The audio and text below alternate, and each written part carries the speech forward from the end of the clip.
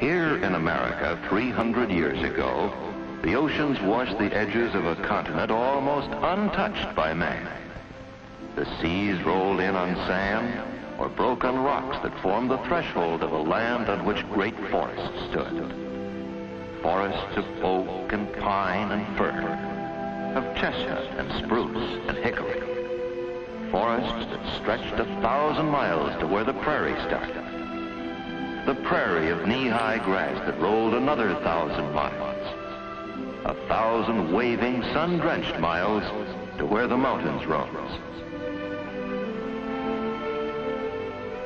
Range after timbered range, with fertile valleys in between, until at last the land sloped down into another sea.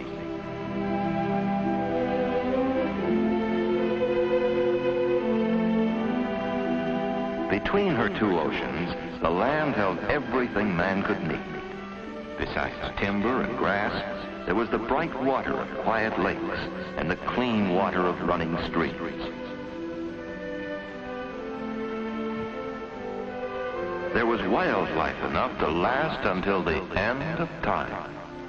Millions of bison and antelope roamed the plains, and in the forests were deer and moose and bear.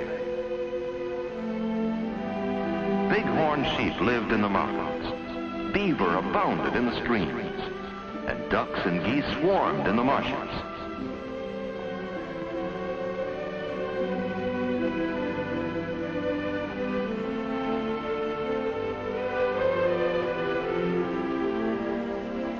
Deep in the earth were oil and coal, copper and lead and zinc, iron and all the other metals with which to build a great industrial nation. And there was gold in the sands of western streams. But most priceless of all was the good, rich soil that, if handled with wisdom and skill, would produce fabulous crops for years to come. 300 years ago, there was but a handful of human beings on the continent.